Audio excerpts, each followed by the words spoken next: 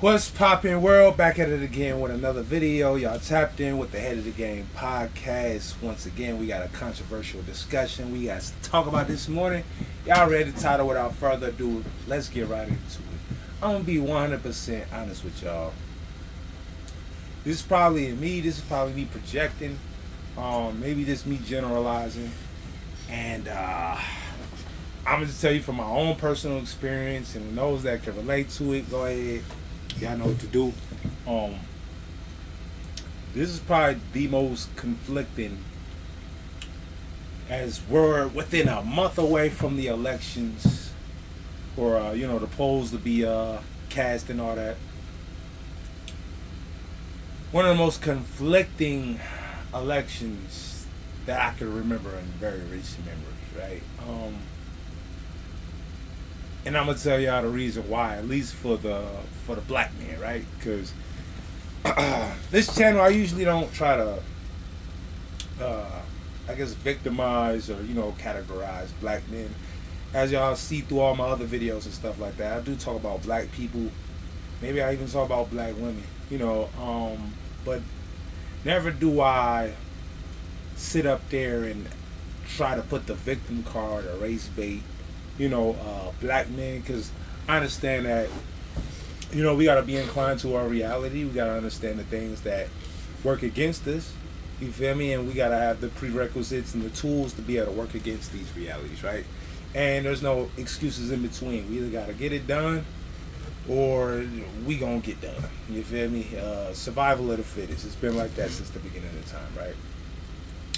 But to get to the main point, I'm going to just go ahead and list off the things that I feel like are very conflicting in this election, right? So the obvious one side is Donald Trump.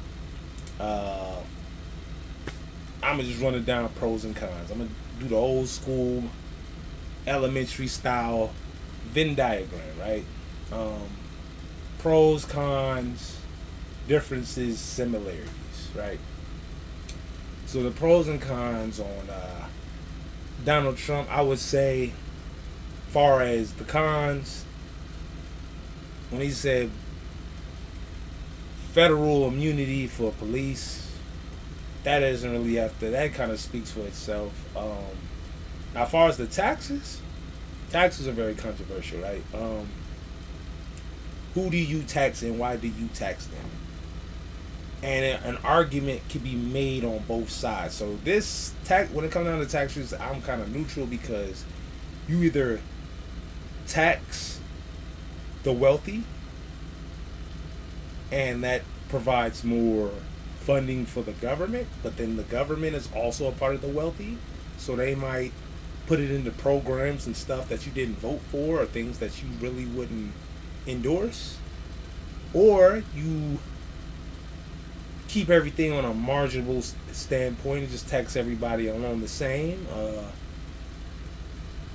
It's kind of subjective of who pays more taxes, because it's relative, right? I think the 1% pays maybe close to half of taxes, right?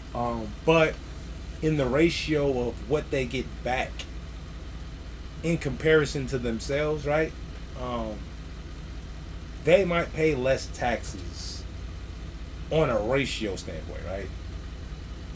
And if you give more of the money towards the corporations, the people that are pretty much employing everybody, and that provides more funding for like labor, or more how can I say, more funding towards advancing and putting their company in a better, just providing a better product, right?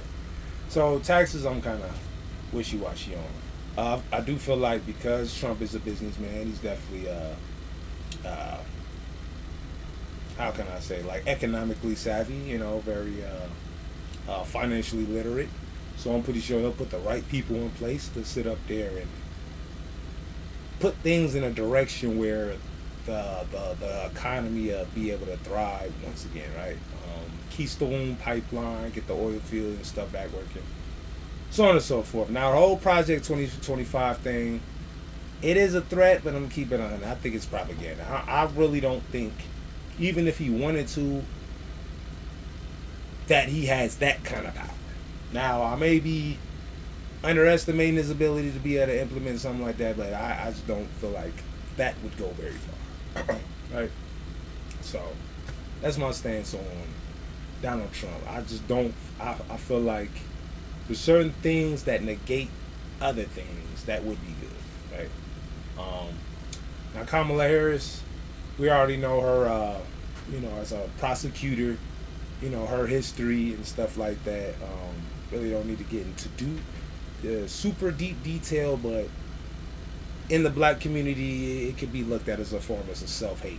And now she sits up there and comes up with this ploy like, oh yeah, I'm a middle-class child and I know the struggle and my mom used to do this and do that, and it's like, it comes off disingenuous, and I'm gonna tell you why, right? That's not where you're at now. You're a millionaire talking about, oh yeah, we're gonna tax the billionaires, but the millionaires are still gonna be good, right? All these politicians, all of them wealthy, all of them well off, and for her to come off like, the one thing I'll give Trump is he's unapologetically, authentically himself, right?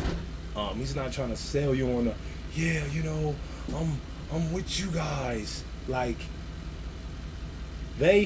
Trump is more relatable because he's not trying to come down to where everybody else is at. He's trying to bring everybody else up to where he's at, right? Messaging and stuff like that, like I said, it's all subjective. But I just feel like Kamala's standpoint definitely comes off very just disingenuous. I don't like it. I'm gonna keep it on. Now, she sits up there and she talks about taxes and stuff as well. Implementing more programs for housing and more affordable housing and stuff like that. And it sounds good. You feel me? I feel like somewhat of her intentions are in the right place, but let's not act like one is totally worse than the other. So where does that leave black men, right? Because as y'all seen earlier this week, Obama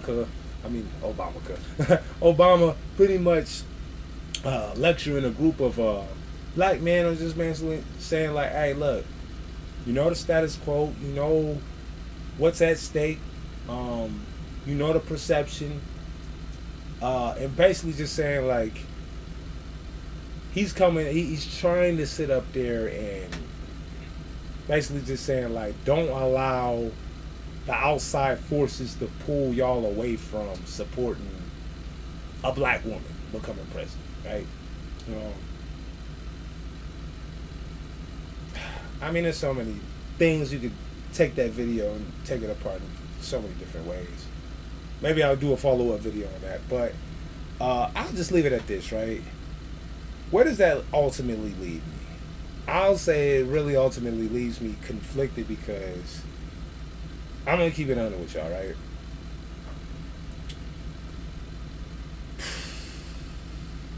To not vote knowing that what the people, our black people, did to get equal rights and stuff like that, and I feel like it would be a disservice to the ancestors and people in the generations before that fought for those rights, for us not to exercise it just because we feel like they don't hold any power. No, people was getting hosed down and dog sicked on them and put to jail and beat down and brutalized and all this other stuff just for us to have an equal playing field and that's how powerful the vote is, right? So for black people to just be like, oh yeah, I don't like either one, nah, I just feel like you got to make a choice. Even if you vote independent and knowing that independent don't have a chance of winning, exercise the vote, because it's like people fight for those votes. So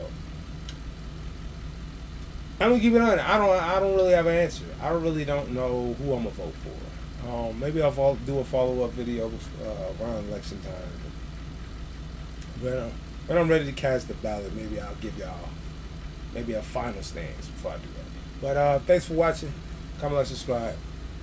More videos on the way. I'm coming.